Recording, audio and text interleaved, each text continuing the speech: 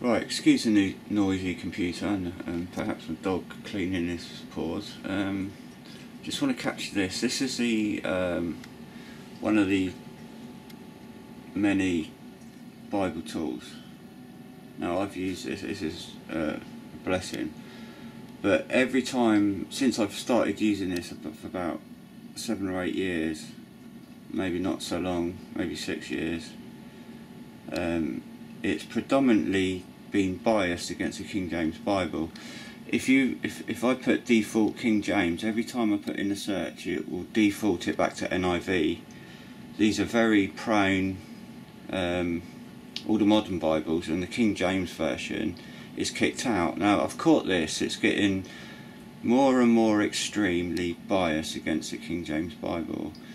Now there's this spirit in the Christian body that the King James Bible is the enemy of all the other Bibles, and it's like a game that is played, that it's okay to kick a King James Bible believer's faith and kick the crutches from under people's feet who are King James believers, and that they're so proud that they think that the King James version is the only version, and that robs everybody of their testimony of the King James, whether they believe hold to the King James or they just use the King James as their standard.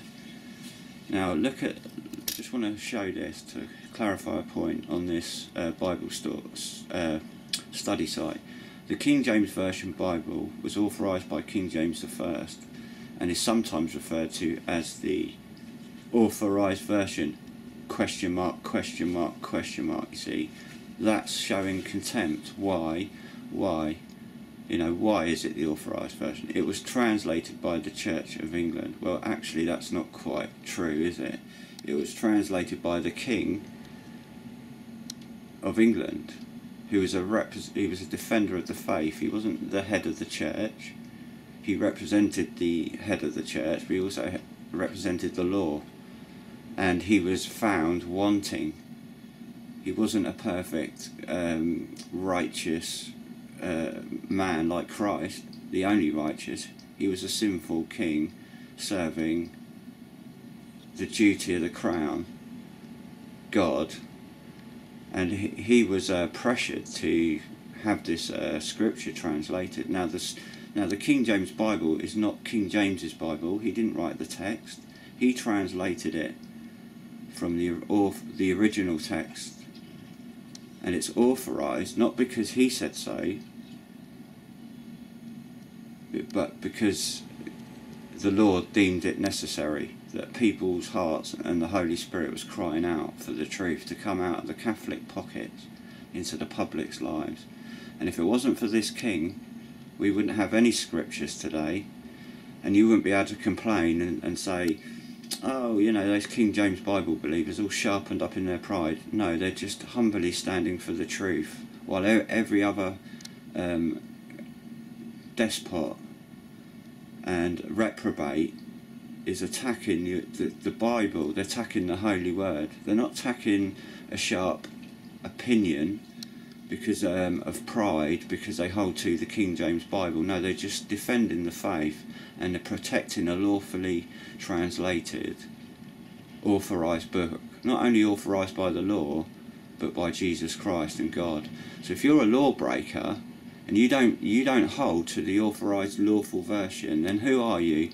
So you hold to all these other versions, and all the Christian body is against the King James Version. You only have to look. So if you're in that camp, you're biased. You're under judgment.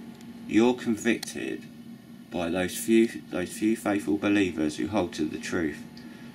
That doesn't mean every faithful believer solely uses the King James, but they won't deny it's the original text, and they will come in line to what the truth is and the will of God. And that's my testimony, that there is a lawful version of the scripture, and if you fight that, if you kick against that, you're kicking against God, and you're an enemy not only to my own testimony and faith, because I don't attack other people's testimonies. I just tell the truth about the corruption in these Bibles, all these other versions. Why do you need another version? Because you don't like it, or because somebody says it's not correct. And so you've got all this array and panorama of fractured light.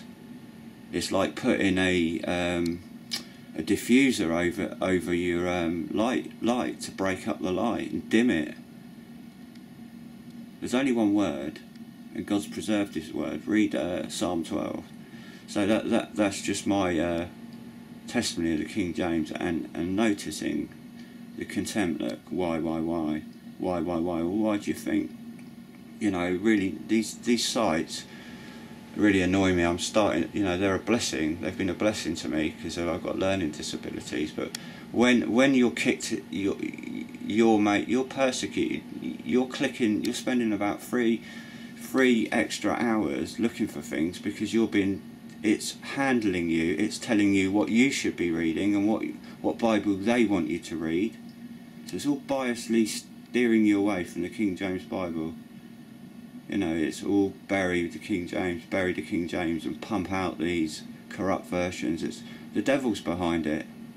The devil, Satan, the enemy of Christ, the enemy of the law, the enemy of righteousness, is behind it. So be warned. I'll leave that in the name of Jesus Christ and His authorized word, His word, God's word. Seek God's word, seek God's heart, seek God's mind and God's will. But you need a true lawful Bible to be in line with that heart and mind.